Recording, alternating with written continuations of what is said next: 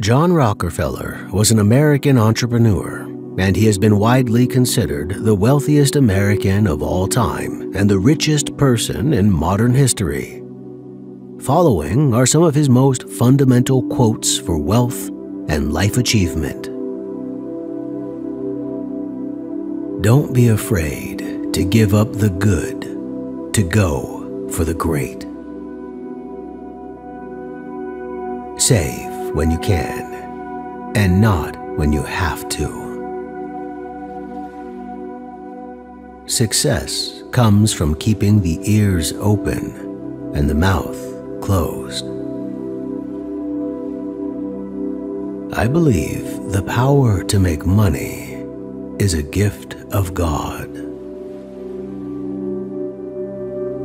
Don't be afraid to give up the good to go for the great.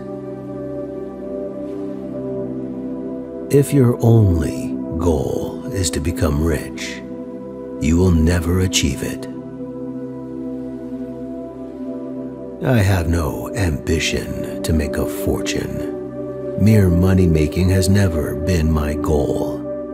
I had an ambition to build. I do not think there is any other quality so essential to success of any kind as the quality of perseverance. It overcomes almost everything, even nature. Nobody does anything if he can get anybody else to do it. The success of each is dependent upon the success of the other. The secret to success is to do the common things uncommonly well. I would rather earn 1% off of 100 people's efforts than 100% of my own efforts. I always tried to turn every disaster into an opportunity. The road to happiness lies in two simple principles. Find what it is that interests you and that you can do well. And when you find it, put your whole soul into every bit of energy and ambition and natural ability you have. Own nothing. Control everything. The impression was gaining ground with me that it was a good thing to let the money be my slave and not make myself a slave to money. Go as far as you can. When you get there, you'll be able to see farther. I believe in the dignity of labor, whether with head or hand, that the world owes no man a living, but that it owes every man an opportunity to make a living. How much money does it take to make a man happy? Just one more dollar. The only thing which is of lasting benefit to a man is that which he does for himself. Money which comes to him without effort on his part is seldom a benefit and often a curse. Get rich by taking something common and making it uncommon. Good leadership consists of showing average people how to do work of superior people. A friendship built on business can be glorious, while a business built on friendship can be murder. Oh, how blessed young men are who have to struggle for a foundation and beginning in life. If you want to succeed, you should strike out on new paths rather than travel the worn paths of accepted success.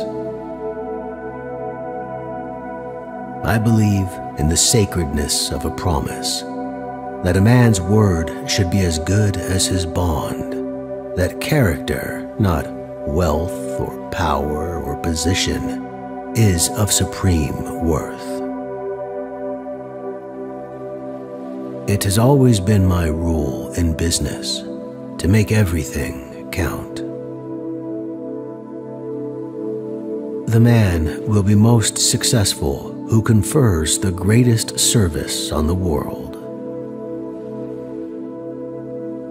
He who works all day has no time to make money. I can think of nothing less pleasurable than a life devoted to pleasure. The way to make money is to buy when blood is running in the streets. I would rather hire a man with enthusiasm than a man who knows everything. The common denominator for success is work. I believe that every right implies a responsibility, every opportunity an obligation, every possession a duty. The only question with wealth is, what do you do with it? When work goes out of style, we may expect to see civilization totter and fall. Do not many of us who fail to achieve big things fail because we lack concentration, the art of concentrating the mind on the thing to be done at the proper time and to the exclusion of everything else? I believe that it is my duty to make money and use it for the benefit of my neighbors. This is what my conscience tells me. Rockefeller retired at age 56 and spent his time with charitable endeavors before his death on May 23, 1937. Here are some of his words mentioned in the last part of his life. Charity is injurious unless it helps the recipient to become independent of it. A man's wealth must be determined by the relation of his desires and expenditures to his income. If he feels rich on $10 and has everything else he desires, he really is rich.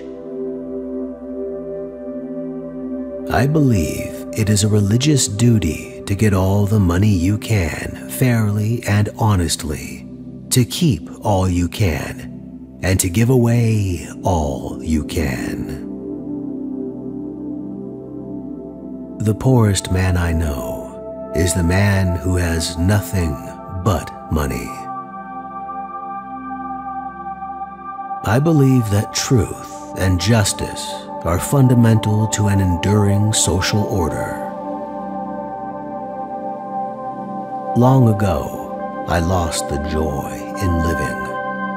The only joy I have is in my giving. I hope you enjoyed this video. Please support our work by subscribing and hitting the notification bell. Check our channel for more videos like this one.